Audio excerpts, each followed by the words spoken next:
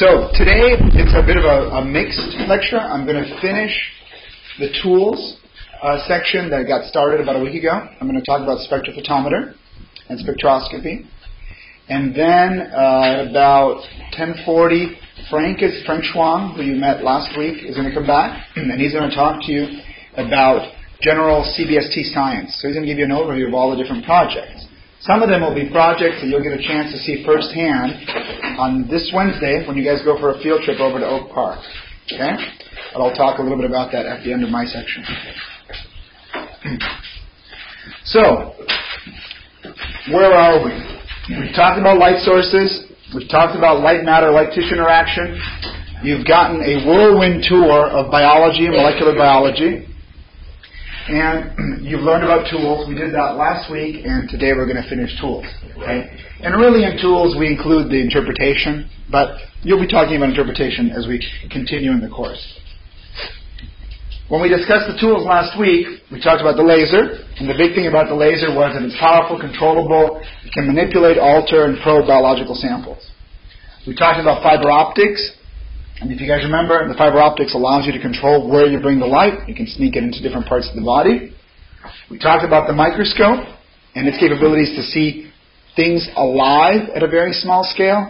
Okay, that was the big thing, and what we're trying to do is get lower and lower in resolution. Higher and higher resolution, so we can see smaller and smaller things still alive. We talked about the eye. You guys got to see your blind spot. Okay, hopefully you guys only have one on each eye, and didn't have extra ones caused by lasers.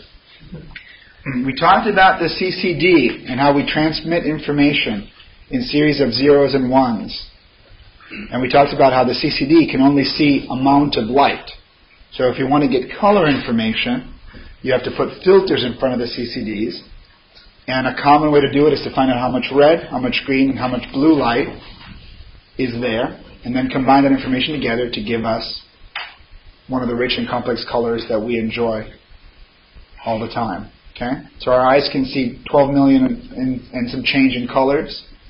We can sense these different colors, and our computer screens can pretty much represent those colors by combinations of red, green, and blue.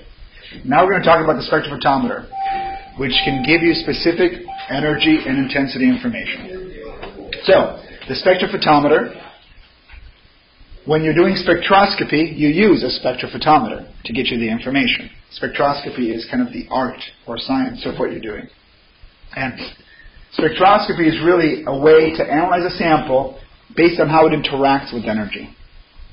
Okay? In our case, we have it interact with light.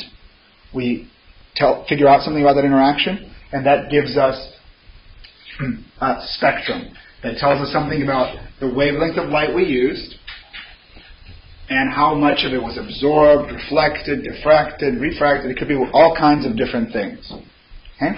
But it's usually looking at wavelength versus some kind of intensity. Now, why do we use spectroscopy? We use it to study things that are either too far away or can't be easily or otherwise interrogated. So a really great example of that is stars. We want to find out what gases are on that star, what temperature that star is. How are we going to do that? We can't send a probe out there. Okay? The closest star is our sun, and it's pretty far away. And the next closest star is farther away than we could travel in our lifetimes unless we figure out a way to go the speed of light. Okay? So we can figure out things about stars, galaxies, and comets. And also we can find out things about our body. We can find out things about what's happening in the eye, what's working, not working, that might be too hard to just interrogate the person on. We can find out things about the brain and the cells in the brain or the cells in the body by interrogating them with light. Okay? What's one thing we might be able to do by interrogating cells with light? Something we might be able to tell about them. Any thoughts? Yes? Composition, what elements happen? What elements might be there? Certain the types of elements, or the ratios, for example, of RNA and DNA, the amounts, relative amounts. Anything else? Higher order that you could figure out by interrogating a cell with light? We really haven't talked about this yet, but you can figure out by interrogating a cell with light with certain types of spectroscopy, like Raman spectroscopy, whether it's cancerous or non-cancerous. Raman. R-A-M-A-N. You'll be hearing more about this later today too. We can figure out metabolic activity. We can look for certain metabolites in a cell. We can look at distinguish between different types of stem cells. Okay, because they all have different optical signatures, different spectra when interrogative light. Okay? Now, spectroscopy can be used to identify what's in a sample, and that ends up being called qualitative. But it can also help you figure out how much of something is in a sample, and that's quantitative. Okay, do you guys remember me mentioning Beer's law? Okay, Beer's law, bless you. Beer's law had a very straightforward formula that basically looked at how long is the path that you're sending the light through, what's the specific absorption of that material that's inside your path, and what's the concentration of that material. And that would equal the absorbance. So you can measure the absorbance with your instrument. You can figure out the path length that you're sending the light through based on your experiment. And based on the species that you're looking for, you know what the absorption coefficient is, so it can tell you the concentration. You can solve for concentration. Okay? So that's one example of doing that quantitatively. Now, common uses. You guys ever had to match paint? Probably not something that you do at your age, but your parents probably had to do that many times. Okay?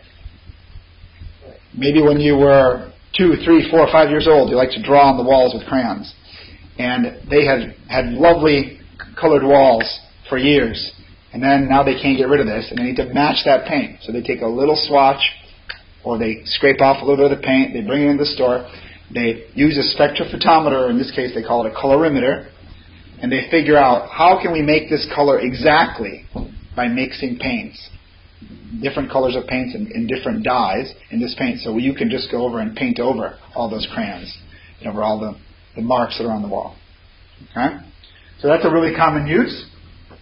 And they also can figure out if they're making paint all the same color. So when you buy paint, you know, if you buy it the same color 2 years from now, how would you know it's the same? So you have to have ways of testing it. The way you would test it is with colorimetry, which is a spectroscopy that's defining just the spectrum of the colors that we can see with our eyes. That's all colorimetry is. They're looking at color. But it's still spectroscopy. Now, hopefully this will never happen to you, but if you get pulled over and they want to do a breathalyzer on you, okay, that can use optical means to do this. And they can check, using light, how much ethanol is in your sample.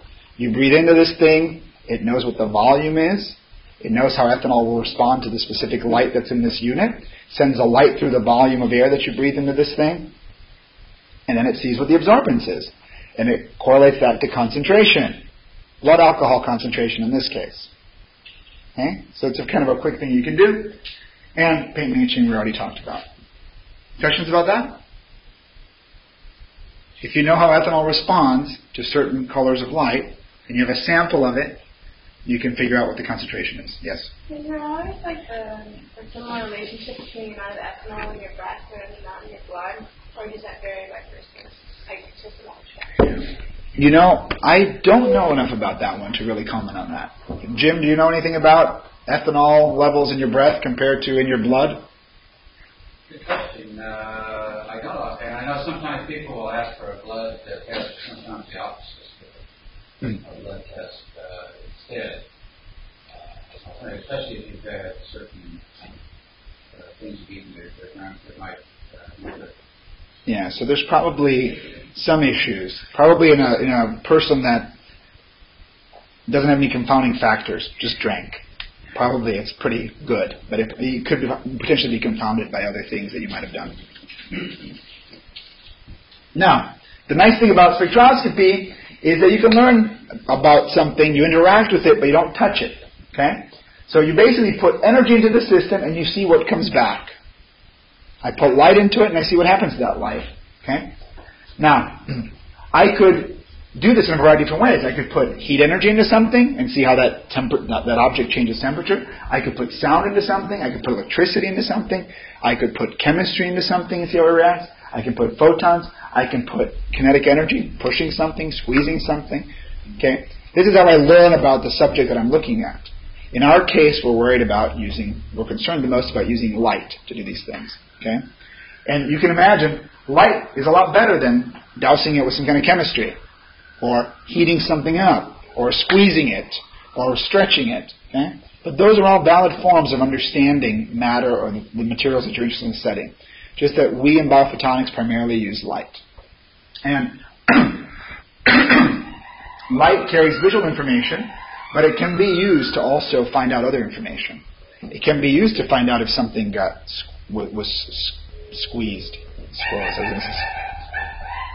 If something was squeezed, okay? It can be found. It can help you figure out things. It can help you tell you if something was stretched beyond its limits. So you can use light to figure out a lot of the effects of other forms of energy interactions as well. Now, a spectrum is what we tend to talk about a lot, and you guys will be taking spectra later on this month as you do your next lab report, next experiments. And that's always a plot of energy detected versus the wavelength, or the mass, or the momentum, or the frequency of the energy. Okay? But it's always some kind of energy measure versus some kind of intensity measures. Primarily we use wavelength versus intensity. Okay? And again, this can be emission, absorption, reflection. It can be a whole bunch of different things. Those can all be measured with intensity, the amount of reflection, the amount of absorption. Okay, you can use that, and they will make different looking graphs depending on which ones of those you use. So, the way that we normally represent spectra, you saw that little diagram that we saw with the graph, but there's other ways too. You can sometimes just show a picture. We sometimes tell you the counts of photons. So we say at 343 nanometers there were 500 photons. At 344 nanometers there were 200 photons. We can tell you about absorption, but whenever we do absorption we have to compare it to something. So if we have just pure water, we say that's our 0 point with no absorption, even though some absorption of photons occurs in that water. We say that's our 0 point, and then we add something to that water, and that difference we compare to a standard, and we can talk about transmission, and absorption. Transmission is, instead of thinking of how many photons were absorbed, transmission is how many photons got through. So those two are intimately related. And reflection as well, you have to compare to a standard. So in reflection, you commonly will look at reflection measurements off of surfaces, or when you're trying to figure out colors. And you have to have a standard, something that reflects your light source as close to 100% as possible. So you'll use things like Teflon or things similar to Teflon, something very, very white that reflects all the energy that you're putting into it so that you can have a standard. Then you put something else like your cloth or the color that you're trying to study, and you look at that difference. Okay? So for absorption, transmission, and reflection, the important thing is you have to have a standard. You have to have something you're comparing to. Otherwise, it's kind of worthless. Here's a solar spectrum. Okay? This is one of the highest resolution solar spectra ever taken. And each line, you guys see one of these lines going across?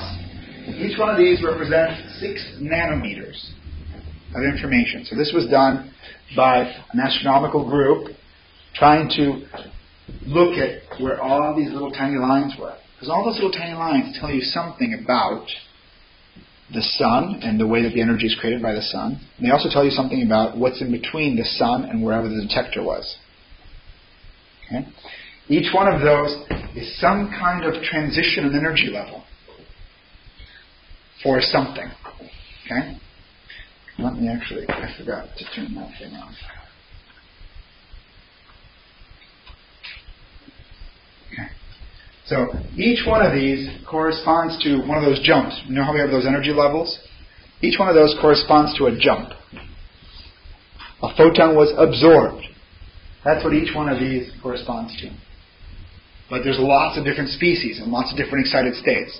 So when you get something this accurate, you can tell a lot about what was in the way between the sun and your detector. Yes? Where's a little less different? Because there's multiple transitions there. They're appearing this way just because there's There's several right nearby each other. What can happen there is you can have a whole bunch of rotational levels. And each one of those could be a rotational level. Do you guys remember how the big jumps were the electronic transitions? Then there were the smaller jumps, which were the vibrational transitions. And then the least energetic jumps were the rotational. Okay, remember it takes less energy to do this than it does to do this. And I won't even go into the excited because I have to tear my arm off or do something pretty dramatic. Okay, but that's kind of the range of things. So for a given species, for a given transition, you can have electronic, rotational, and vibrational. With rotational being the smallest. So what you've got here is you've got a whole bunch of different compounds, atoms and molecules, with their own transitions. And for a given compound, there might be a set of rotational transitions here, a set of vibrational transitions here, and the electronic might be there versus here. These are all kinds of things overlaid upon each other. I was just going to ask how to differentiate between what effects are caused by what elements are caused. Very hard. The way that they have to do that is by doing the spectrum of the elements individually. So they take helium and do a really high resolution spectrum of just helium. They take hydrogen and do an individual spectrum of that. You have to take all those things individually and then overlap them on this and see which lines are caused by what. And then they go, wait, there's still some lines here. What are these caused by? And then they might realize, oh, we didn't heat our original gas to 10,000 Kelvin, so therefore we're not getting the same transition. So they have to try to replicate the sun, and in a way it helps them understand what's happening in the sun and what might be in there, in those reactions. Okay? So primarily helps them qualitatively figure out what's in there. It doesn't really tell them how much. Okay, in this case. So, we can also take a picture, and you guys remember your paper spectroscopes? When you guys looked at the fluorescent lights, it looked kind of like that. You guys kind of remember that? You looked up, and there were lines. Some were thicker, some were narrower. Well, I can represent it like that, like what you saw, or I can convert that into this. You guys notice, okay, come on. Oops. Why can't I get my cursor? Well, can't get my cursor. Anyway, you see this broad line over here that's kind of reddish, and there's a brighter line in the middle of it, and then it gets kind of orange. Over here it looks like that. You see peaks where the brighter parts correspond to peaks. And you see this line is very bright. It's a very tall peak. Okay? And here they just tell you pixel, but you can convert this to wavelength. Okay? But the detector doesn't know wavelength either. The detector just knows this pixel got a whole bunch of photons, this pixel didn't. Okay? So that's the information that it would get. And this is where you look at a candle flame. You would have seen something similar if you were to look at a flashlight. And it looks, this kind of a thing like this, looks kind of like this. Okay? So, what can you see from that information? I can figure out atomic and molecular energy levels. I can think about geometries. I can figure out the shape of the molecule, because when the molecule is in different shapes, it has different energies, so therefore the spectrum will be different. I can think of the chemical bonds, how it's interacting with other molecules. So if I have a situation where water is ice or water is slowly being warmed up, the interactions between water molecules are different. Therefore, the energies of the individual water molecules that I'm measuring are going to be different. And therefore, I'll see differences in the spectroscopy. I can identify components, and I can measure the amount of material in the sample. Okay? So, what tool do I need to do this? How do I actually get a spectrum and use spectroscopy? I need a source of energy. I need something to test. And I need something that will measure the change in the energy after it has interacted with the sample. That's what I need to do this, the tools. And so, I have a light source, and the light source can either be external, I can use the sun, or a special flashlight, or a laser, or it can be the sample itself.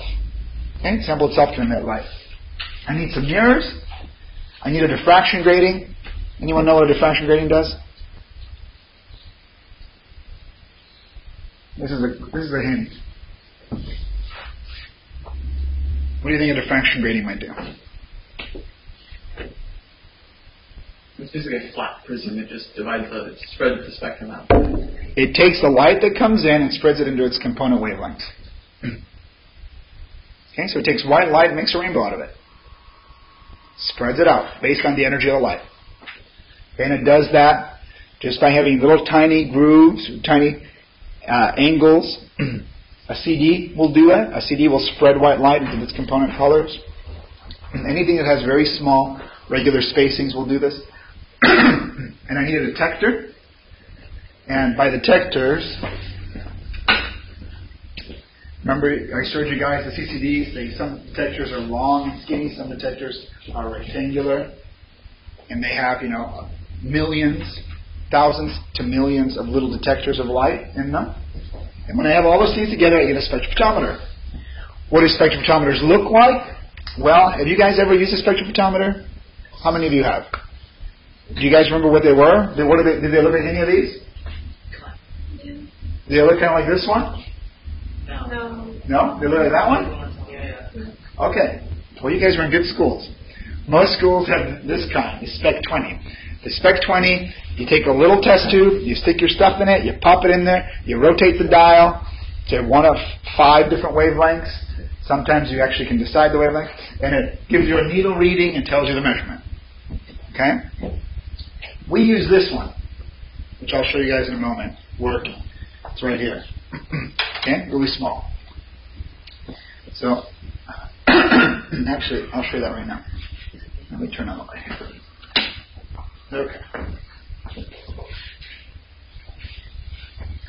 Okay, so black box. Okay, infamous black box. And I'll show you in a moment. I'll show you what's inside this black box. And you guys will be using these later on this month. Fiber optic cable. Fiber optic cable brings the light that I want to study from this tip, brings it through into here. Inside here, there's mirrors, there's a diffraction grating, there's a CCD, and there's some circuitry.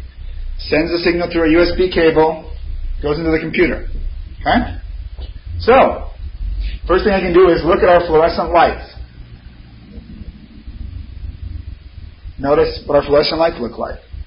They have a peak in the blue, they have a broader peak in the cyan, they have a big peak in the green, they have a broad peak, not as strong, in the yellow. There's a pretty strong peak in the red, and a smaller peak in the red.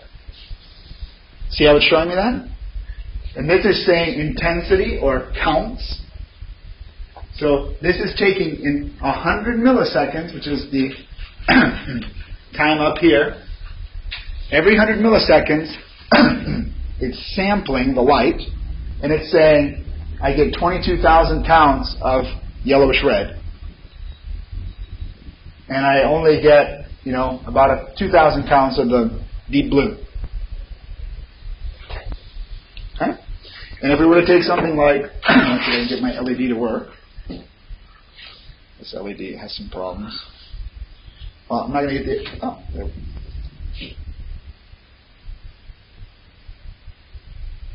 There's a red LED.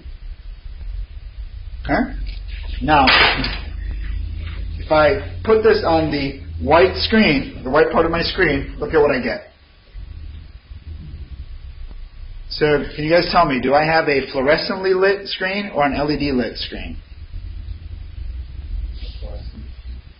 What is it? Okay, and why? It's LEDs in multiple different areas. I just expanded the scale right now. So you guys see that as a fluorescent. So you guys see that as looking like this.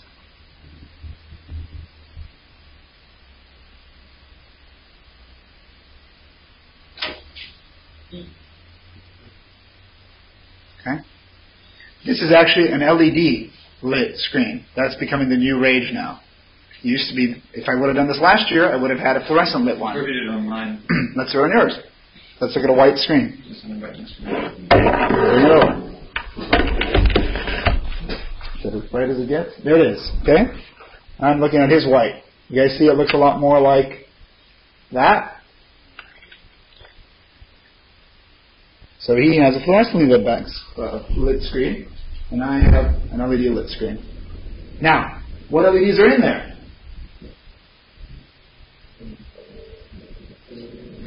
Well, yeah, there's basically, what they chose to use here is kind of like a blue, a greenish yellow, and an orange. Okay? The combinations of those yield different colors. So here, now I'm going to go over the rainbow. Now I'm on the blue part of the rainbow. Now I'm going over to the greenish part of the rainbow. Now I'm on the orange part of the rainbow. Now I'm on the red part of the rainbow. Did you notice that? Did you notice how they were varying the amounts? That combination yields the different colors, what appears to me like the different colors. Okay? Does that make sense? So, this device is really handy. This device can measure absorbance, it can measure transmission, it can measure reflectance, it can measure all those different things, just depending on if you have a standard. And it can also just measure count. Bless you. Okay? So you guys will be using this for the experiments later on this month. I'll have 7 of these, and each group will get one. Okay? So, thank you, by the way. This is much, much handier than using those little spectroscopes. Because this tells me specific information, tells me exact intensities. I can tell a lot more with this than I can with that paper spectroscope. This costs $3,000. That other one costs $5 or $3. Okay? So there's a big difference in what you can tell. But these are very handy, and these are used a lot in also in machine vision. So when things are being manufactured and they want to do quick checks of what's happening with something, whether something is the right color, whether it's the right surface texture, all kinds of things like that, they can do that using tools like this that instantly get a reading, and if something veers from what they think it should be, they send it off to be redone or it's a reject. Okay? So they're used a lot in those kinds of scenarios. They're also used, things similar to this can also be used to figure out sizes of droplets in paint, all kinds of different things. And these really fast tools are what make that possible. Okay, let's go back. So, now I'm going to show you a little movie of what's inside this thing. Huh?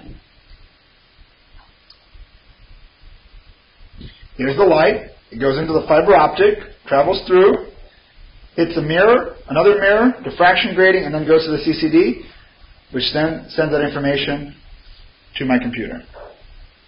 Okay, let's dissect that a moment. So here we go. The light went into the fiber optic. And we know because of total internal reflection, the light makes it through all the bends, comes up, and then it hits mirror number 1. And now you notice they show the light going out, because you know, even with a flashlight, if you shine light, it kind of separates out. So in this case, it comes out of up here, and it's a little bit broader. It hits mirror number 1.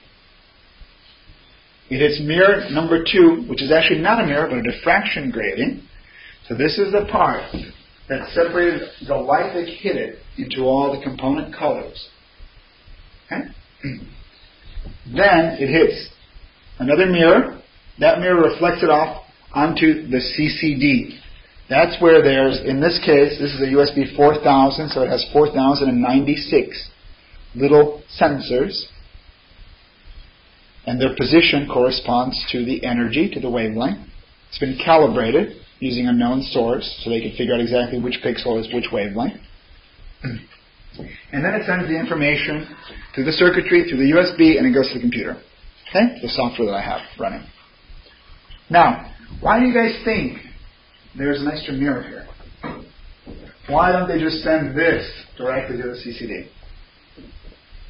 Just spread it out more. To spread it out more. Yeah. To increase the path so that the colors are more spread out.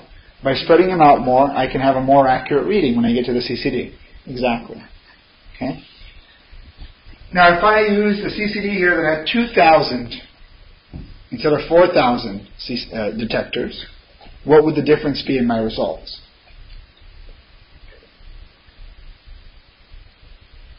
Would it make any difference? Why would I use the more expensive one? Yes? More points per hit means it's more accurate. I can get more resolution in a sense. I've got 4,000 points in which I divided the spectrum instead of 2,000 points.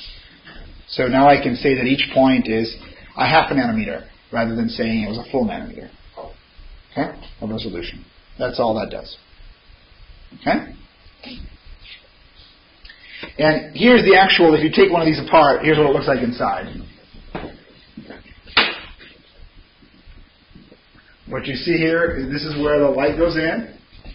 That's the mirror. That's a diffraction grating, that round piece is a diffraction grating. This is the other mirror. And then that thing that you see there that's kind of this glow-in-the-dark greenish over there, that's the CCD array, where the light's being captured. The wires is where the signal goes through, comes back to the other side, goes into the electronics, which then sends it out the USB.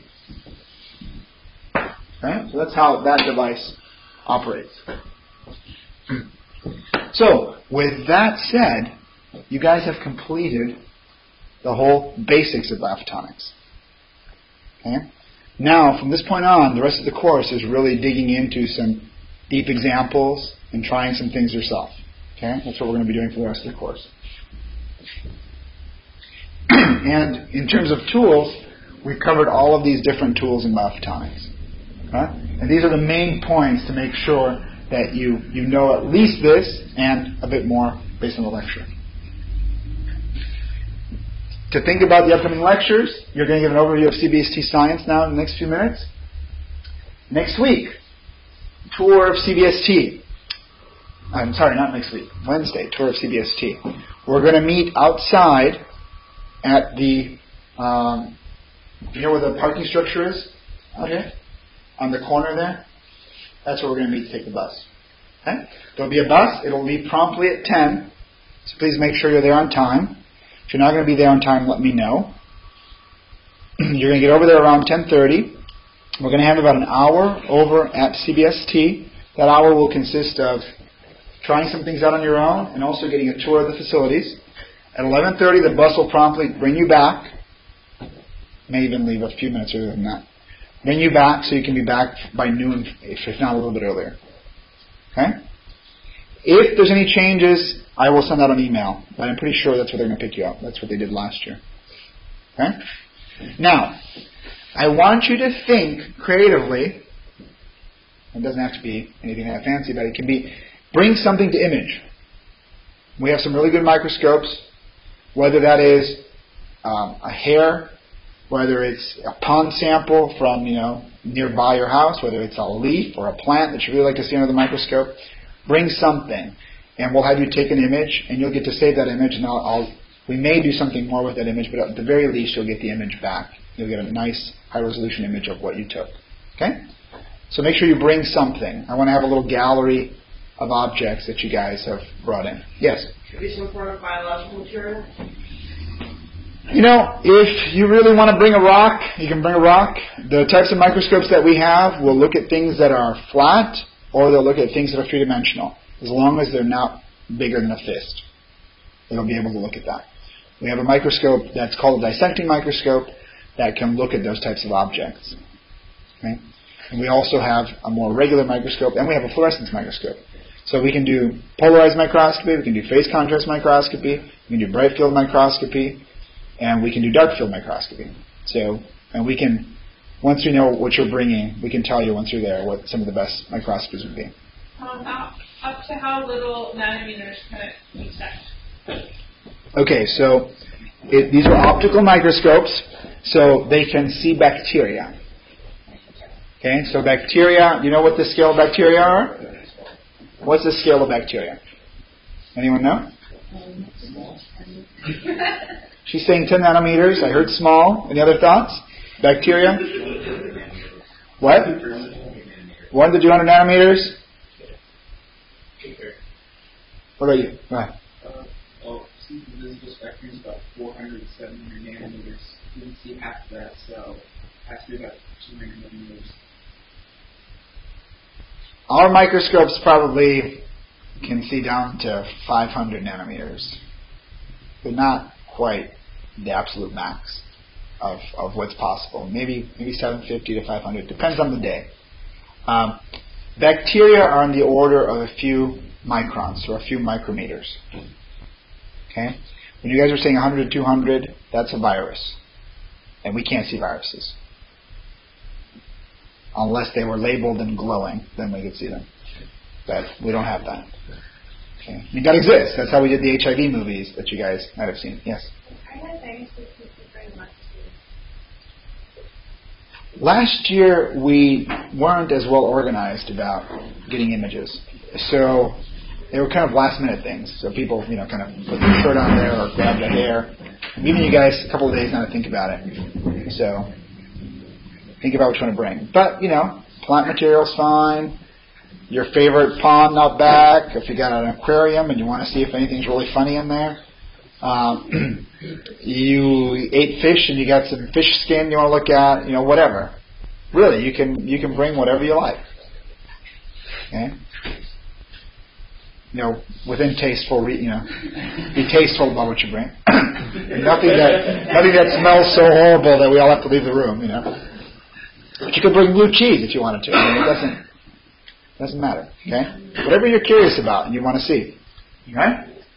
And then on the 9th, next week, you'll be learning about bioluminescent plants and the use of fluorescent markers. You'll hear from two folks here on campus, two different folks that have done a ton of work with C. elegans and also with plants, trying to understand the rhythms of plants and what they go through during the day by making them glow. Okay? So why don't you take a 5-minute break? I'm going to go get Frank and have him set up. But I'm going to do two things in the next hour. One is to provide you with kind of an overview. Now, I assume you all know that there's this thing called the Center for Biophotonics that Marco and I and everybody else here work for. I wanted to do is talk about how we're actually using biophotonics in medical applications. And then after I've done this, I'm going to give you a preview. I understand you'll be visiting our center later on this week. So before you go in to see the labs and all the technology, I wanted to explain a little bit about what that technology is about and how it works.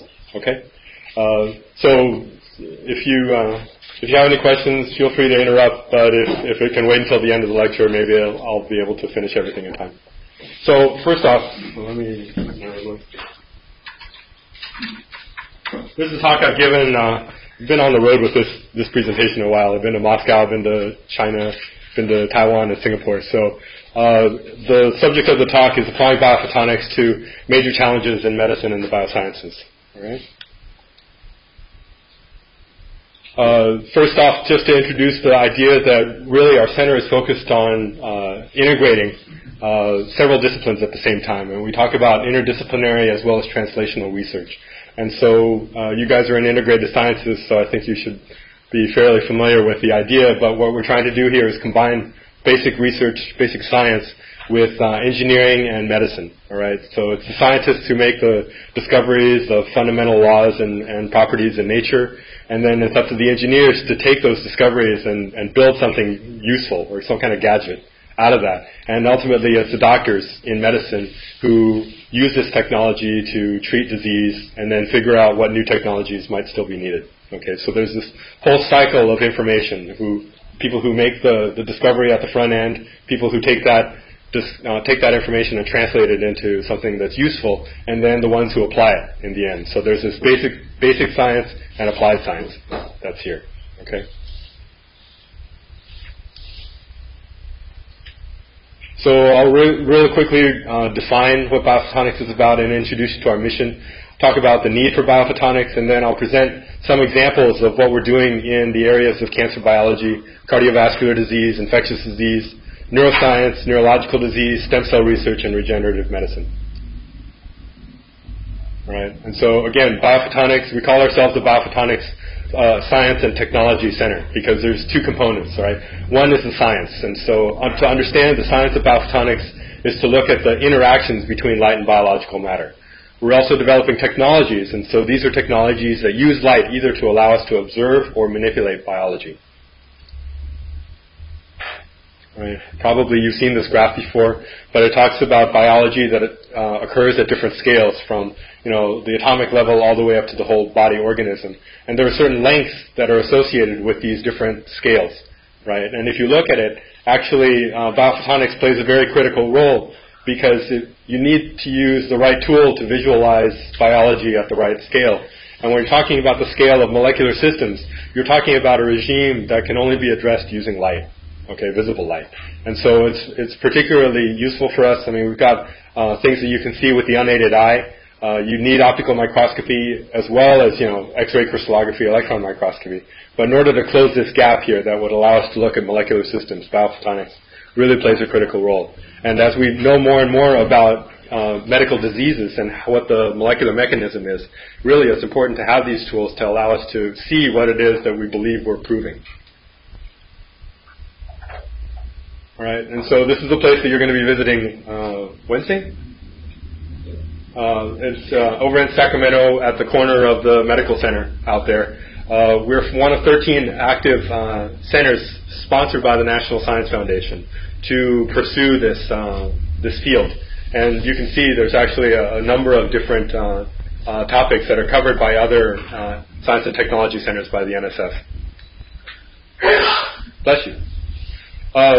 This is not a UC Davis program alone. Actually, the center is composed of 10 different research organizations, mostly in the Northern California area. It includes Stanford University, UC Davis, UC San Francisco, UC Berkeley, Lawrence Berkeley Lab, and Lawrence Livermore Lab. And then we also are very interested, unlike many other science research centers, we're also focused on science education, as you guys know, and as well as industry outreach. And so that's kind of what sets us apart. And then from the educational side, we're trying to really improve the level of science literacy in among underrepresented people, students. And so UT San Antonio, Alabama A&M, Fisk University, traditionally black or Hispanic schools. And so we're trying to teach, kind of spread the gospel and show what Biophotonics is able to do. Okay, so finally, on our research side, okay, we have many different projects, about 30 different projects at any given time, and we divide them up in different ways. My job as associate director is pretty much to have a handle on all the projects, what's going on with them all at once. And so mentally for me, I was going to go through an exercise with you guys, but there wasn't enough time to kind of put you in the director's seat and have you guys design a biophotonics center. All right, and figure out, okay, what it is that you'd like to do research in and how would you organize it all. We spent many years trying to argue about what's the best way to organize our research plan, and so it hasn't really converged, but this is the closest that I can get. So we divided it in a couple of ways. One way is to divide it by topic, okay, and these are the ones in black. And so the three general theme areas that we support, one is advanced imaging and spectroscopy. So this is purely technology development, okay, developing advanced microscopes and spectrometers to allow us to see biology in different ways. And then there are different ways to apply that technology. So one is in basic research, so using biophotonics to understand cell and molecular biology. We spend a lot of time with that. And then finally, the big applied area is medical biophotonics, okay, developing new diagnostics and therapeutics.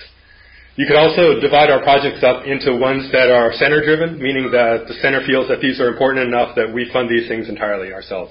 All right, regardless of outside support. And then we have collaborator-driven projects in which an outside researcher really would like to work with us, and so they kind of bring in their own money to sponsor research that's in collaboration with CBST. And so those are the ones where we pretty much focus on in terms of applied medicine. All right. So what's the need for biophotonics in medicine? I think I talked a little bit about this in the cancer talk. But basically, there are three areas in medicine where biophotonics can play a major role. Two of them are more or less diagnostic, and then one is therapeutic. So from the diagnostics point of view, there are two things that we can do with biophotonics. One is to be able to identify and characterize a disease, meaning that if say for example, I were to hold up a specimen of tissue in front of you and ask you, is this normal or is this abnormal? How would you figure out if it was diseased or not? Okay, that's what we're trying to do with research in this area. So can we use biophotonics to analyze a piece of tissue to figure out whether this is healthy or diseased? All right, and so this applies to cancer, infectious disease, what have you. The other major task that we try to focus on is locating a disease. Okay, it's one thing for me to hold a sample out to you and tell you, is this sick or healthy? But it's another thing to say you're sick, but I don't know where the disease is coming from. This can happen if you have an infection. You could have a tumor that's spread, and you don't know where in the body it's located. And so this is the famous Star Trek gadget, the tricorder, right, that would kind of scan the body to say, there's something in your leg, or there's something in your brain. All right, and so we're trying to develop non-invasive tools that would diagnose the disease somewhere in your body. Okay, it's two different tasks. One is trying to distinguish between healthy and diseased tissue, and the other one is trying to locate diseased tissue somewhere in the body.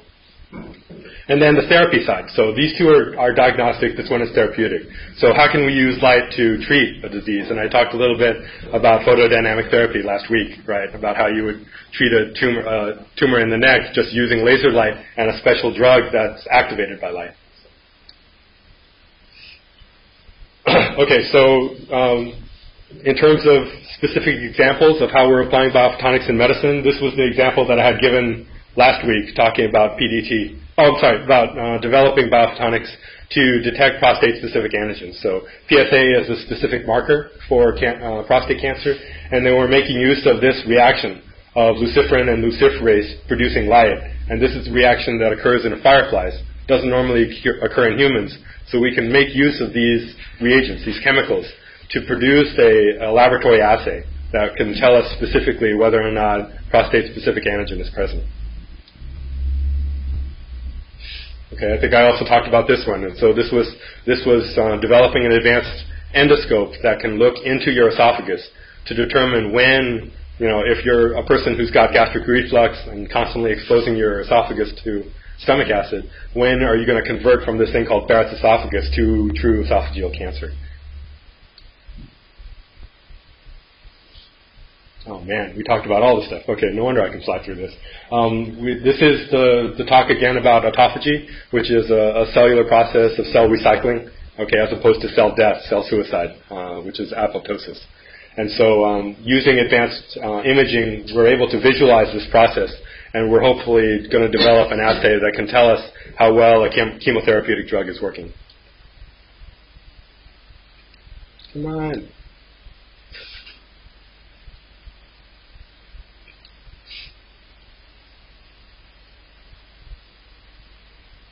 Oh no.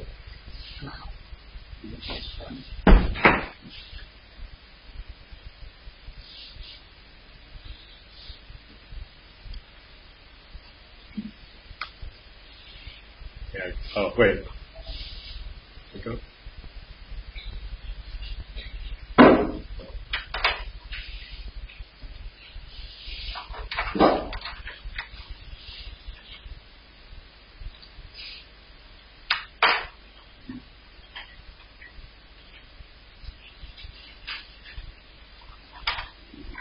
Okay, sorry about that. All right, next, moving away from cancer is in the area of cardiovascular disease. Okay, in the United States and other Western civilizations, cardiovascular disease is probably still the major killer. All right, probably outnumbers cancer in terms of causing death and fatalities. So one of the big areas in cardiovascular disease, aside from just understanding what's the mechanism of what happens after you eat a Big Mac at McDonald's, is to develop a tool that allows us to characterize the atherosclerotic plaques. So cardiovascular disease is when you eat a fatty meal and the fat deposits in the lining of your blood vessel walls. Okay. Now your major arteries, usually it's not a major problem, but in the smaller arteries, the arteries that supply blood to the heart, right? The heart is a tissue that needs oxygen itself, and so you got the coronary arteries that supply blood to the heart. Okay, that's fairly small, and it can get blocked if you have a little fatty plug that gets in there. All right. The main thing that a lot of people don't understand is that it's not the percentage of blockage of that vessel. It's more a question of whether that blockage is stable or if it's unstable. Okay, you could have a vessel that's 90% blocked, but if it's a stable plug, meaning that it's not changing very much over time, then your body deals with it. Okay, the main thing that a doctor is concerned about is whether that plug is going to rupture. Okay, because this is kind of like a swelling, an inflammation that occurs, and if that inflammation occurs slowly, okay, that plaque isn't going to change over time. So yesterday you were 90% occluded, tomorrow you're going to be 90% occluded, next month you're still going to be 90% occluded. Fine, deal with it. But if this thing should rupture, okay, even if it's like 10% occluded, if it ruptures, suddenly the blood is going to form a clot over that, and you're going to have a stroke. Okay, and that's the main thing that doctors are concerned with. It's not how much of a blood vessel is blocked by this plug, but whether or not that plug itself is going to rupture and cause a blood clot, and that's going to kill you. Okay, so in order to figure this out, it turns out that there are a number of techniques that we're developing that can help us look at this. One thing is to look at the structure of collagen. Collagen is a molecule that forms connective tissue. And this material, this molecule, it's a long fiber, and if it gets laid down over time, it ends up being very well organized. Okay, like looking at the grain of wood. All right, and if a plaque develops quickly, the collagen fibers tend to be laid down in a chaotic fashion. All right, and it turns out that collagen itself is a fluorescent molecule. Do you guys know about fluorescence? Okay, so it's a fluorescent molecule. But the thing is that what we look at, not at the fluorescence, we're not looking at the fluorescence wavelength, we're looking at the fluorescence lifetime. Any of you have a guess as to what fluorescence lifetime is? Okay, so fluorescence, go ahead.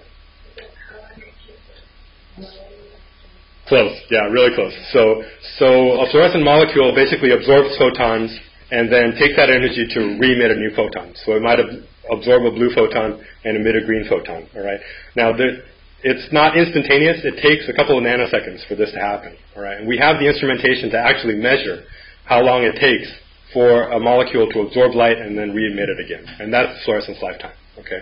And it turns out that collagen, okay, even though it's fluorescing perhaps in the red color, it doesn't shift its wavelengths when the collagen is organized or disorganized, but it changes its lifetime. So when the collagen is well organized, it has a lifetime of something around 14 nanoseconds.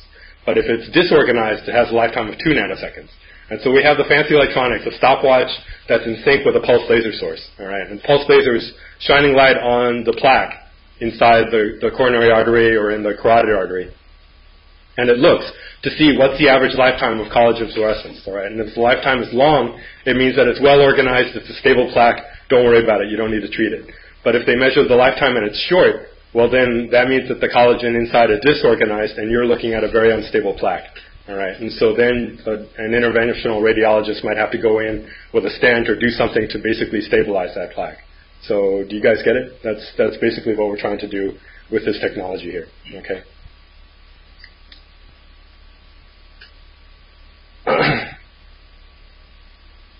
Infectious disease. So this is another area. This is my particular area of expertise. And so here we're looking at the mechanisms of HIV. Okay. There's been some question as to how HIV transmits from cell to cell. Most of you know that HIV is an unusual virus in that it infects white blood cells. Right? White blood cells are the very mechanism that your body uses to fight infectious disease, and your virus is basically hiding inside the very cells that are supposed to attack it. So that's its mechanism for bypassing the immune system. And so the question is, how does that HIV spread? All right? And most people have in their mind when they think about viral infections and spreading is that a virus swims around looking for some cell to infect. It infects that cell, and basically that infected cell will produce many, many copies of that virus, okay, of HIV, eventually reaching a point that the virus just explodes out of the cell, and then you got a lot of free HIV to go infecting other cells. Well, what happened was that there's a lot of evidence that suggests that maybe there's a different mechanism involved, and we were trying to look into that. And really, the only way we could do this is to basically apply two concepts at the same time. One of them was to develop a fluorescent HIV using green fluorescent protein, which you may have heard won the Nobel Prize this year. So a colleague of mine over at Mount Sinai School of Medicine in New York was one of the first to develop a fluorescent clone of HIV. Other people have tried to develop a fluorescent HIV, but it ended up being a non-infectious virus. So you could take that clone and put it in a cell, and that cell would sure enough produce fluorescent virus, but that fluorescent virus would never go on to infect other cells. So you couldn't use that to study how HIV spreads. But this guy over in New York figured out where to put the GFP so that it wouldn't interfere with the ability of the virus to infect. And so now we have the ability now to track it, okay? And we use this system that I'll talk about shortly called the spinning disk 3D microscope. And what this does, it produces very high-quality three-dimensional movies of what's going on. And so these are movies now of a cell that's infected, okay? And you can tell it's infected because it's fluorescing green. All right, that green is from the HIV. So this is HIV that's now spreading by direct cell contact to a CD4 positive T cell. Okay, T cell is a specific target of HIV. And so you can see here now that a little bundle is basically pinching off the infected cell and being transported into the uninfected cell. this is amazing, because any HIV researcher that looks at this realizes now that this has major implications in terms of trying to develop drugs, antivirals against HIV. Bless you. In the past, people have been trying to develop an AIDS vaccine, and an AIDS vaccine works by having the person who's been vaccinated build up antibodies against HIV, right? And those antibodies supposedly are going to attack HIV.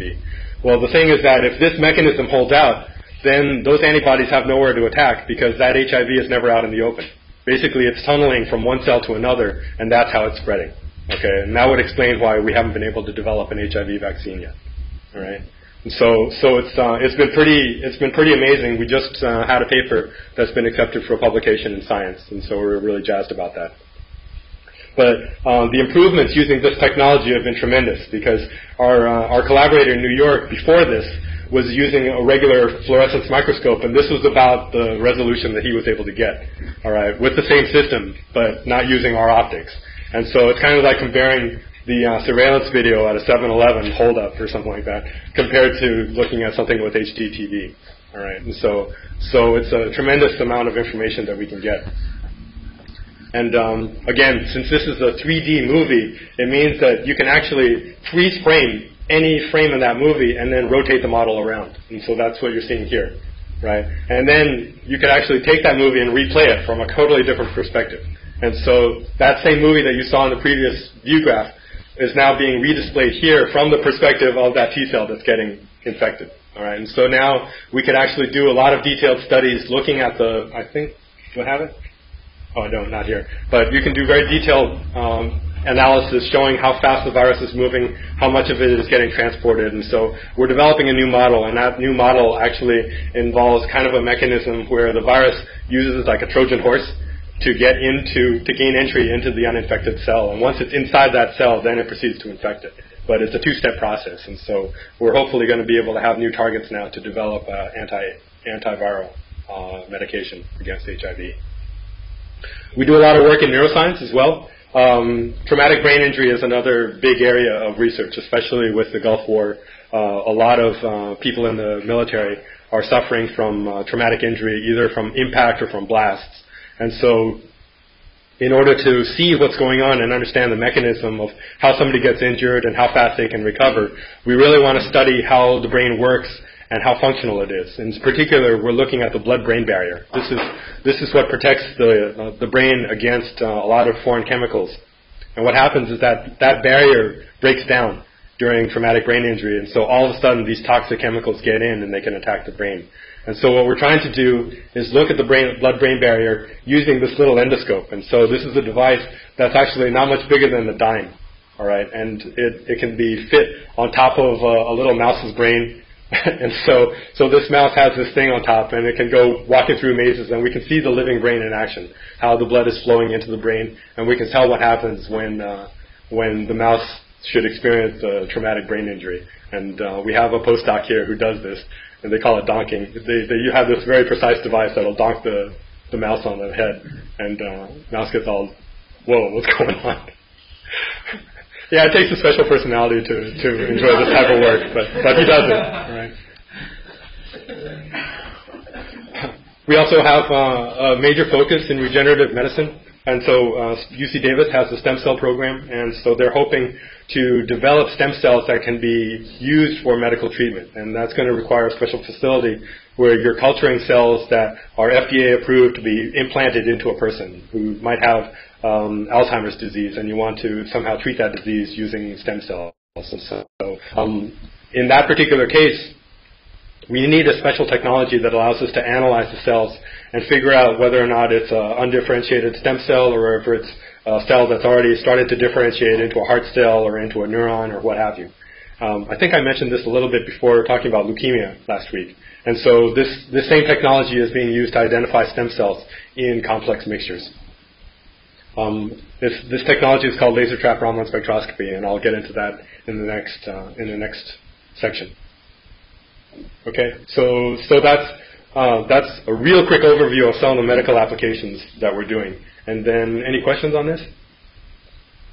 If not, then Yeah? No? They're just going back to fluorescence lifetime. Yeah. What was the time between something receiving light and its retransmission of light? Yeah. Okay. Yeah. So the lifetime of a fluorescent molecule. So you can actually, we have a tool, which I'll show you, which is capable of looking and measuring it can detect a single photon that's emitted. And so this particular instrument is coupled to a pulse laser system, right? And the pulse laser system just keeps firing pulses of light, and it's attached to a stopwatch.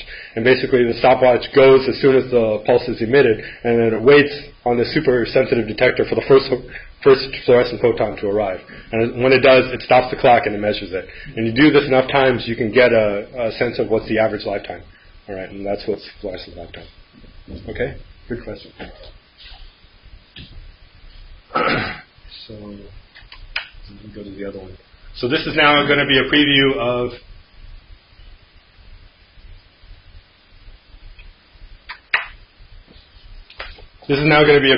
some of our technologies at the Oak Park Research Facility in Sacramento. Again, same slide.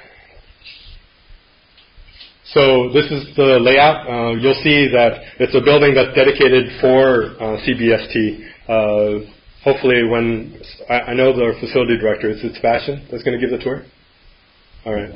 I think I'm going to be there too, unless I'm going to be somewhere else. Wednesday? Yeah, I'll be there. So maybe I'll join with Sebastian on the tour. But the building was built specifically for CBST and in the laboratories. So the main thing, as opposed to a biology lab, how many of you guys have worked in a biology lab before? How many of you have worked in a laser lab before?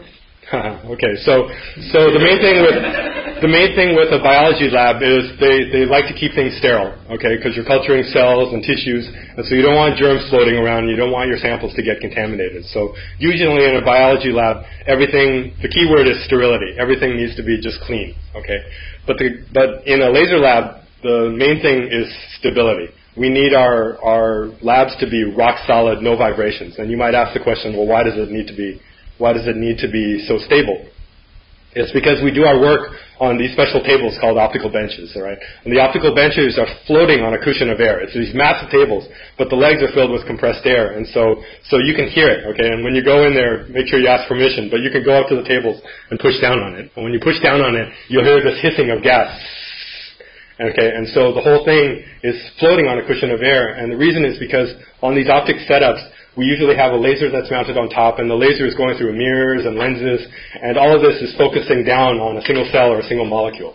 All right, and I normally will, when I'm giving a tour myself, I'll hand somebody a laser pointer, and I ask them to focus on a spot that's close, right? And they have no problem with that. But then that same spot across the room, I tell them to focus on it, and their hand's just going all crazy. All right.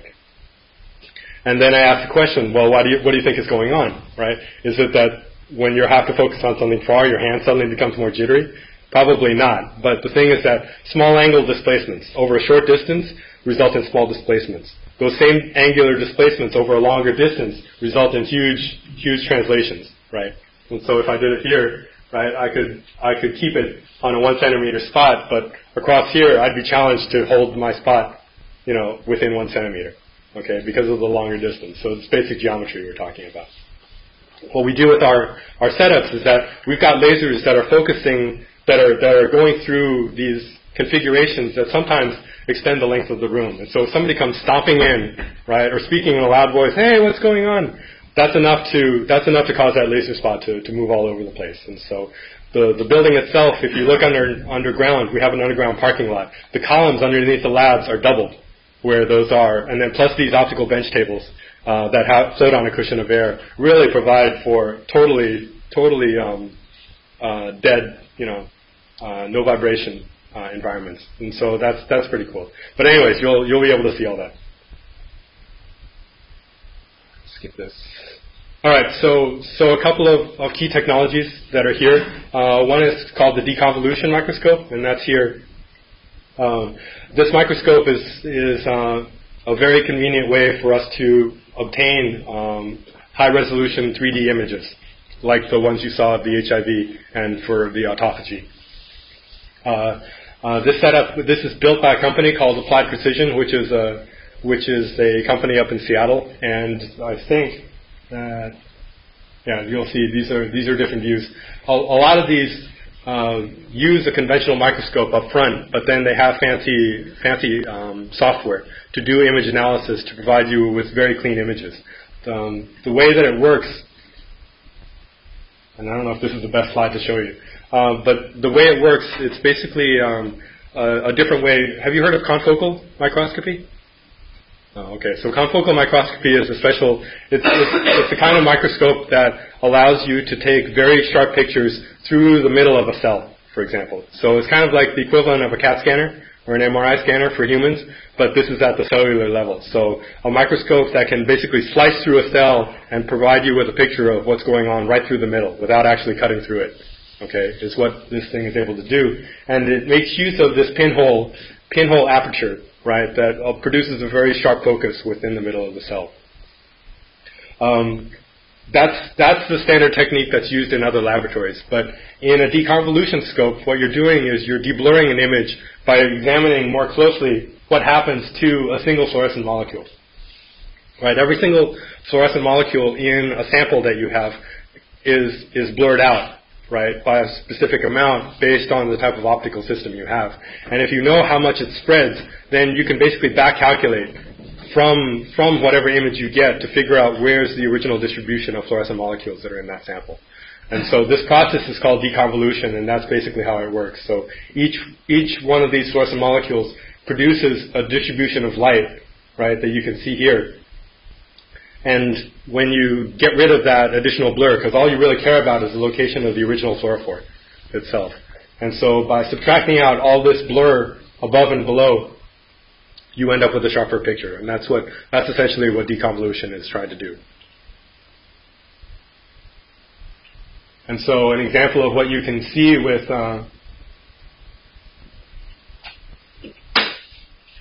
so these are pictures of neurons together with astrocytes. And so you can see here, these are examples of pictures. I don't have a picture of one without. So these are essentially high resolution pictures that you can get with the deconvolution scope. And just trust me, I guess, when I say that you couldn't get this as easily with a confocal microscope, all right, because these are three-dimensional images. And you definitely wouldn't see this level of detail in a regular fluorescence microscope. All right. In the same room where the deconvolution scope is our most expensive and fancy toy right now, and this is called the OMX for optical microscope experimental. And so the deconvolution scope was on one side of the room, and then the whole other half of the room is dedicated to this OMX system. And the OMX system is interesting because it's the world's most powerful optical microscope, meaning most optical microscopes have a certain limit to how small you can distinguish 2 points. And so normally you can separate 2 points that are no closer than about 250 nanometers apart. Okay, there's a rule in optics that basically says that you can't tell two points that are closer than that with visible light. This thing overcomes that by using some fancy optical tricks. And so you see more pictures of the OMX system here. But the basic idea is that you're working with light in Fourier space, and this is a kind of a difficult concept to explain the first time. But if you think of it in terms of this phenomenon called the Moiré effect, so here. Suppose that, so this is a form of fluorescence microscopy, where you're dealing with the distribution of fluorescent molecules that are in a very, very fine pattern, okay? And you may not be able to see that pattern, but if I were to superimpose on that unknown pattern some kind of known pattern, all right, you'll end up with these things called Moiré fringes. And you probably have seen this if you'd say take two pieces of stocking and overlay them on each other. Oh, you have done that? Okay. So the fact is that the people in the back of the room would probably be able to see these Moiré fringes, right? But they wouldn't be able to identify the fine pattern itself. And since this is a mathematical relation, you should, in principle, be able to figure out, all right, if I were to use a special type of structured illumination, all right, instead of just uniform white light, I use light which is patterned. all right, and I use this light to excite my fluorescently labeled sample, I should be able to back calculate and figure out what's the original distribution of fluorescent molecules. And so with this system, we're getting out the door 100 nanometer resolution, which is twice as good as the best fluorescence microscope available. And we're hoping to bring this down closer to something like 40 or maybe even 10 nanometers, if possible. All right, and so these are just examples these are just fluorescent beads that are in a solution. And so you can see that with a conventional microscope, if I had the magnification turned up all the way to, say, 100x, and I'm looking at these microbeads, this is about the picture that I could get. Right? Using the deconvolution scope that I was telling you about, this is what you could get. All right. Now, using the structured illumination OMX, this is what you get. Okay, and so you can see here that there's definitely an improvement in the picture quality.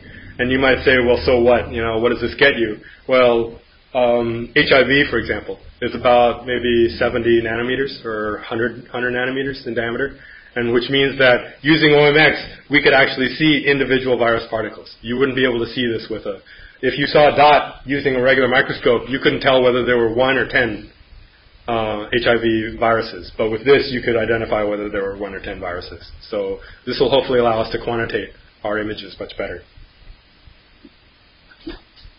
Right. Another example of what you can see with deconvolution versus OMX. Okay, so this one is the spinning disk microscope. This is what we were using to obtain the 3D movies of HIV. Again, this is a setup. Oh yeah, and this is the optical bench that I was telling you about. So the legs, bless you. So the legs here are filled with compressed air. And really, what's special about the spinning disk system is this box. All right, this box is a confocal scanning unit, and so this takes the idea of a confocal microscope and multiplies it by 1,000. Because what it does essentially is it takes the idea of the pinhole in the confocal microscope and multiply it many, many times so that you have this spinning disk that's got these little pinholes around it. And the end effect is that this device, all right, this confocal scanning unit, will take a laser beam and then spray it through space. And so it's kind of like what happens at the checkout of a supermarket. You know how the person is just scanning items over the register, and it's because there's this laser beam that's just scanning in space looking for something to see, right? And so what this device does, this spreads out, takes a laser beam, splits it in multiple directions so that it's simultaneously acquiring these confocal images through the cell. So the end result is that it's able to take about 600 frames a second, okay, throughout the volume, whatever volume you're interested in looking at. And as a result, we can get very fine, very detailed 3D movies in video rate with these devices. Okay, so again, this is just showing how we used this microscope to look at the HIV infections. And so this is a picture of the infected T cell that's touching 2 CD4 positive T cells. All right, and it's going to end up spreading its virus to this one, but not to this one. And why it's doing that, we don't know yet. So that's part of the research that we're doing. And so this same picture, if I looked under fluorescence, would look like this. Zooming in, you see the infected cell, and then here you don't see the uninfected cell because it doesn't have fluorescent virus in it. But you can see at the point of contact, there's this bright spot, and that bright spot is where all the HIV is collecting, basically like pirates trying to board a cruise ship. Where they're basically at the point where the 2 cells are docked, the virus is going to start jumping across.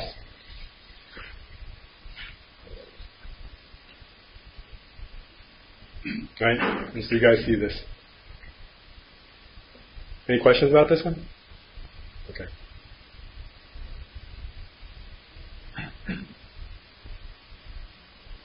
All right. The next major system that I wanted to talk about was called laser trap Raman spectroscopy. Now there are 2 concepts that are involved here, and I'll talk about the first one, I think, which is Raman spectroscopy. But these are pictures of the optical system. We actually have this has been a very popular technique, and so as a result, we've needed to build multiple systems to accommodate for all the researchers at the Med Center that want to use it. So we worked with a company in Germany to produce this little robotic microscope, and it's called the TIL microscope, so it's right here.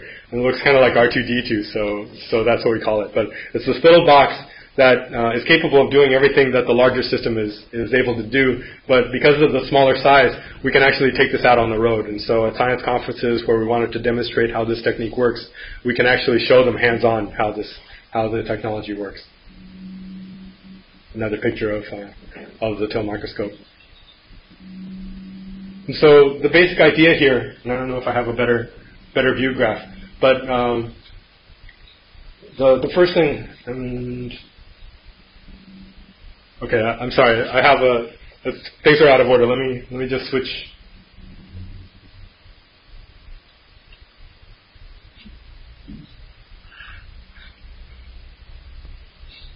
Okay, so this is probably the best one.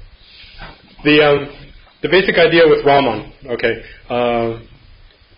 we tend to analyze things by the color of light that we see, okay, and so my shirt is blue because it's taking white light, absorbing all wavelengths except blue, and blue is scattering off of my shirt, and that's what you see, okay. Blue light that hits my shirt that gets scattered as blue light, that's called Rayleigh scattering. Okay, it's a form of it's an elastic scattering, meaning that the energy coming in is equal to the energy going out. All right, and this is usually what happens when light scatters off of a material. But there is a small component of light that gets scattered inelastically. Okay, meaning that light comes in at one energy, and it goes away with a slightly different energy. So it happens rarely. Maybe 1 out of every 10 million photons get scattered this way. But what happens then is that a blue photon will hit my shirt and interact with the pigments of my shirt and then scatter as green. Okay? And you don't see that green component because it's only 1 out of 10 million. All right? But it's there. And it tells you something about the material that's in my shirt. Okay? Because what that photon is doing, it's interacting with these different vibrational modes with the chemicals inside my shirt. All right? Now, you know that molecules are composed of atoms that are held together with these chemical bonds. And each of these chemical bonds is kind of like a spring or a trampoline. And so you jump on the trampoline, and that trampoline starts to vibrate. Okay? And depending on what that vibrational mode is, because you could be stretching the bond, you could be bending the bond, you could be twisting the bond. Each one of these is associated with different energy. And so if I were to be able to measure the amount of light, the amount of energy that's changed in the light that's coming in versus the light that's going out, then that might tell me something about that chemical bond that I just interacted with. So it could have been a CH bond, it could have been a CO bond, it could have been a CC or C double bond C. All of these have different energies associated with their chemical bonds. And so Raman spectroscopy is the study of light which is scattered inelastically from material. Okay? It's a whole area of science, but we're able to study this, and basically using this technique, we can determine kind of the chemical composition of a sample without having to do analytical chemistry, without having to take that sample apart and analyze it. Okay, so just shining laser light on an object, we can measure its Raman spectra and figure out what it's all about. So, in a nutshell, that's what Raman spectroscopy is about. I'm sure that my colleagues would laugh at that explanation, but hopefully that gives you an idea of what it is. And we'll talk more about that in the future. But going back now to this setup. Right, with this laser trap Raman spectroscopy, that's what we're trying to do. And so the purpose of this setup is to be able to develop a technique that we could analyze cells non-destructively without needing to use any kind of fluorescent labels. All right, to figure out what's its chemical profile. And so the spectrum that you end up getting, these are typical Raman spectra of whole cells. Okay, and so what this is, it's a graph of light intensity versus energy shift. All right, so if I were to use light from a laser, so laser is monochromatic light, meaning all the photons that are coming out of this device is one wavelength. Okay, in this case it's what, 530. Yeah. Right, so 532. Okay, so who said 534? Okay, so 534, 532, but it's a very specific, well-defined wavelength, all right? If I use this light to shine on my shirt, okay, you're still seeing green light, okay, because there's some white fibers in my shirt enough to scatter that green light. Okay, so you see that, but there is a small component that's going to get scattered yellow or get scattered red, and you don't see it, but we have the tools to measure those photons. Okay, I use a filter to block out 532, and I let pass any light that's not 532. Okay, and then I get spectra, and I'll get this. Okay, so this gives me a breakdown of all the Raman scattered photons, and then this signature is a signature of the chemicals that are inside my shirt.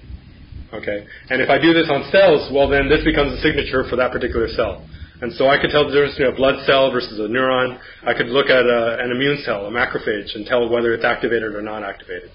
I could look at a stem cell and determine whether it's differentiating or it's quiescent. So these are the different things you can do with Raman. The problem here is that it takes about 30 seconds to collect that spectra. And if I'm doing this under the microscope, in 30 seconds the cell can kind of drift right across my field of view and I won't be able to see it anymore. So I need to hold it down long enough for me to collect the spectrum. And in order to hold it down, I need some special technology, and this is where the laser trap component comes in. And so the laser trap is the idea, I don't know if you've seen at a fair, a science fair or something like that. If I take a vacuum cleaner and I set it on exhaust, I can balance the tennis ball in the flow of air outwards. So it's kind of like that, where I'm taking a focused laser beam, and then I can actually trap an object within that focus. It turns out that a human cell, because it's able to refract light, it's changing the momentum of the light. And so for every action, there's an equal and opposite reaction, right? Basically Newton's law. And so because that cell is refracting the light, there's a certain force that the light is actually acting on that cell, and it causes that cell to stay trapped in the vortex that's created by that focused beam. All right? So without actually touching that cell, I'm able to hold it still in suspension. All right? So that's terrific. So that means that without having to touch the cell, I can hold it still and I can analyze it to figure out what chemicals are inside of it. All right, and the same light that I'm using to hold that cell, that's my light source for the Raman scattering. Right, and so if it's a green laser, then I'm using 532 wavelength light, and so then I'm looking for any photons that are not 532 to scatter from that object for me to collect the Raman spectra. Okay, I'm sorry that I don't have more pictures to help illustrate this point. I'm still working on this presentation. But in the end, what happens is if I look at many cells and many spectra,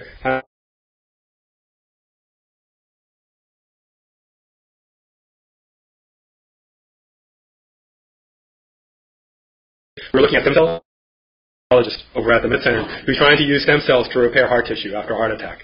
And the idea here is that you start out with embryonic stem cells, and based on their spectra, they might fall onto this part of the graph. And what he wants to do is differentiate them so that they're actually cardiac myocytes, or heart muscle cells. All right? And using the same technique, the spectra would land in this region. Okay? And so he's showing that using this technique, we can follow as the cells go from the undifferentiated embryonic stem cell state into the differentiated heart cell state. Okay? And there's this green area where the cells are in transition from one state to another. Okay? Raman, and this is another technique. It's called coherent anti-Stokes Raman scattering, and this is another technique for trying to speed up the process of Raman scattering. All right. What I told you before with shining light on an object and waiting for 1 out of every 10 million photons to scatter inelastically, that's called spontaneous Raman. Okay, and so it's a very slow process, and what we're trying to do is create a more active form of Raman measurements.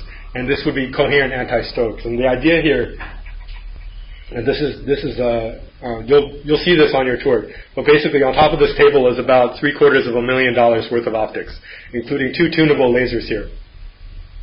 And then there's a microscope at the end of all of this, optics technology. But the basic idea is now to actively seek out, okay, what we do with spontaneous Raman is we shine light, and that light might interact with a CH bond, it might act with a CO bond, it could act with any number of bonds. But what we're doing with the CAR system is we're specifically tuning to one particular resonance frequency, so that we're actively seeking out any and all chemical bonds that are C double bond O, for example, okay, and then by actively pulsing for that particular chemical bond, we can collect our information much faster and with much higher resolution. So now you can actually create images. And those images would map out what's the distribution or what's the location of all the CH bonds within my sample. Okay? And so there's a great deal of science behind all of this, but the basic idea is that you're using very high power lasers to bombard your sample with lots and lots of laser light. All right, and the reason you need to do this is because there's a very unusual interaction that takes place. Let me just... Yeah, so the idea here is that you're bombarding your sample here with green light. Okay, and then these are different electronic or energy states of your sample, and the idea is that if you pump it with enough light, you actually can get this up-down process to occur where you're energizing your sample, it relaxes, it energizes again, and then it relaxes. And there's a certain probability that you're going to end up with light which is actually more energetic than the light that you started with. Okay, so you might have gone in with green light, but you end up with blue light coming out. That happens very rarely. Okay, and so this process is it's rare, but it's also very specific for the sample that you're looking for, or whatever chemical bond you're looking for. And so this is what coherent anti-Stokes-Rowland is about. And as a result of this kind of technique, now you can specifically look for certain chemicals, like I said before. And in this case, we're very good at detecting lipids.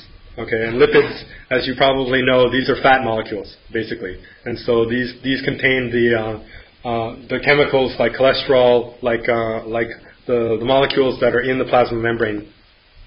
Whenever you eat a fatty meal, these are the type of chemicals that get distributed throughout your body and absorbs into your bloodstream. And so we can actually observe where these lipids are accumulating inside cells without having to use any kind of label to specifically tag those lipids. And here we're discovering that immune cells in the bloodstream are actually scavenging up the lipids that you eat after a fatty meal. And this is very interesting because previously we thought that the immune cells really didn't have anything to do with absorbing fat from the blood until after that fat had already deposited in the blood vessel walls. And so we're kind of changing around our idea for how atherosclerosis takes place. So this is a picture in false color showing basically the same thing with the accumulation of lipids inside cells and tissue. Actually, I'm done. I got so paranoid about finishing this in time, but there are many other techniques that we could talk about that originally I didn't think I'd have time enough to talk about. This includes confocal fluorescence lifetime microscopy, atomic force microscopy, total internal reflection, time-gated Raman, so many, many different techniques that you can play around with once you have a handle on what some of the basic tools are. So, sorry for the rush. Hopefully you got something out of that. Questions? Earlier you were talking about, it was tangentially related to blood clots, fat collagen cells. You said it's either stable or it's unstable, and if it's unstable, it has potential to rupture. Right. What exactly did you mean by that? Did you mean that the blood vessel will rupture? Yeah. So if I can't draw it, but basically, if I were to take a atherosclerotic plaque and just cut it through the middle, you'd see that it'd be composed of several layers. Okay. And in the middle, basically, would be the fat that had initially deposited in the blood vessel wall. So what happens is that fat that gets deposited will be recognized by macrophages that are in tissue. Okay, macrophages are immune cells that are supposed to gobble up foreign objects. Okay, so it recognizes the fat as something that doesn't belong there, and it eats it up, and it basically starts an inflammation process. Okay, so there's local inflammation in that area, and then as a response to that inflammation, the body starts to build a wall around it. So it's going to be scar tissue. And so it's laying down collagen fibers around that area of inflammation. Okay. And so depending on how quickly this plaque forms, the collagen that gets laid down may be laid down in an organized fashion, or it could be deposited in a disorganized fashion. Okay. And so this is what ends up being the key to determining whether or not that plaque is stable or not stable. Okay, because if it's laid down in an organized fashion, then that wall that's kind of holding the insides of that plaque together ends up being very tough. Okay, and it's not going to break, and so that becomes a stable plaque. All right, as opposed to something that develops very quickly, and so the wall ends up being very thin and prone to break. Okay, and if it breaks, then it ruptures, and now all the stuff that was inside, that inflammation that was inside, when it comes out, that causes blood to clot right over it. Okay, so in the case of a stroke, you've got not only the plaque that was originally there, but now you got a blood clot over that. Okay, and it's the blood clot that ends up basically causing 100% occlusion of that blood vessel wall. So it's not that a stable plaque is growing slowly, 91, 92, 93, 94, 95, 96%, but rather it's usually an unstable plaque that might be 50% occluded, and you go from 50 to 100 in a moment as soon as that plaque ruptures. So does that answer the question? Kind of. Still trying to picture this. So if something deposits there, the macrophages will try and eat it up, right? Are they actually part of the wall, the blood vessel wall? Yeah. So it ends up. Well, so when you say part of the wall, what part? What's being part of the wall? I'm picturing it just kind of as a tube, and somewhere in the wall there's this macrophage. Yeah. And what it is. Yeah, right. So it's very active. Right. So the wall has many layers. You've got endothelium. You've got basement membrane. You've got a layer where the blood vessels are. You've got some muscle underneath that, and so the fat deposits in the top layer. Okay, but then and so some of it will diffuse deeper down into the vessel wall. But then the macrophages that are normally in the circulation will stop at the point where it sees that some fat has deposited, and it basically burrows itself in there and starts eating up the macrophages. So the macrophages basically go from being in the circulation to depositing itself in the tissue of that blood vessel wall. Okay, and then a plaque starts to form. So it's almost like a mosquito bite or something like that. It starts to swell up. Okay, and in the core are all those macrophages that ate up the fat. Okay, but then around that is going to be now some connective tissue and fiber. The collagen fibers start depositing in there. And so now the architecture around there has changed. So it's not this nice architecture where you got these many layers of the blood vessel wall. Now you've got this local area of inflammation that's got its own kind of architecture. Okay, and that architecture may be one that reflects a stable plaque or an unstable plaque. Right. And so what used to be kind of embedded in the vessel wall has now kind of become its own entity, and it's kind of growing into the blood vessel wall. And so the instability comes from... So the instability is when that object itself, okay, you kind of can think of it like a pearl. If that pearl should rupture, right, then that becomes an opportunity now for the blood to recognize that site of injury, all right, and then suddenly form a blood clot overhead. So does that help? Okay. I think there's ways. You guys remember how I talked about you can put in a fiber optic inside the blood vessel? And we talked about it in the sense of trying to remove the clot or pulling it out with the little umbrella that opens. But you can also, there's also a tool that's being developed now that you can go inside the vessel, and as you kind of put the fiber optic in, and you kind of pull it out at a steady rate. And as you're pulling it out, it's taking images of the inside and doing it in such a way that it can tell all the different types of buildups inside your vessel, and it can tell the difference between these vulnerable plaques and more solid plaques. So it gives you a sense of how vulnerable are you actually having these things that off. So yeah, it's not a very high resolution picture, but you can sort of see this would be a normal blood vessel wall, and then over time you might have the buildup of the fatty plaque. And so if you were to look closely at this, if I were to take a plaque and kind of get a cross section, you'd see that there were many structures within it. So you might have the fat in the middle, but then outside that plaque is this skin, right? And that skin, the integrity of that skin is what determines whether that plaque is going to be stable or not. And if that skin breaks, now suddenly you're allowing the blood to see that inflammatory core inside that plaque. Okay. And by allowing the blood to see that, now the blood suddenly decides, well, I need to clot over this thing because this thing, I can't let this stuff get out into the bloodstream, right? And so by forming that clot, it inadvertently causes blockage of that whole vessel. Right? You ever make a sandcastle top? Think of like if you got wet sand and you lay down the base of the wet sand, but you didn't get enough. Now think about like you put a layer of dry sand on top and you put another layer of wet sand on top. You've got a surface in there that things can slide off and they come apart. So if the collagen builds up all nicely, you get this nice tough surface that you made the whole towel out of wet sand. But otherwise, if you build it in layers, and maybe one of the layers isn't so smooth with dry sand, you kind of show up. Okay. Probably confused you more than I helped you. Does it ever go away, or does it just stay like that forever, or will max-make actually There's some thinking that if you catch it early on by taking drugs like Lipitor, these are drugs that'll basically lower your cholesterol and help kind of the body reabsorb fat from the bloodstream. So if you reduce the fat in the bloodstream, then basically you cause diffusion in the reverse direction, so that the fat will just leave the blood vessel walls and go back into the bloodstream because there's actually a lower concentration of fat in the bloodstream.